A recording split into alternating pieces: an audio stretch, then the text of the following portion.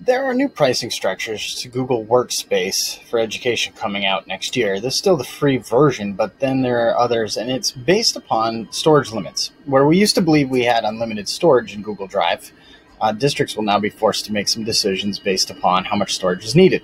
So one thing I like to do every spring is clean out my Google Drive a little bit. Here's one quick tip once you're in Google Drive.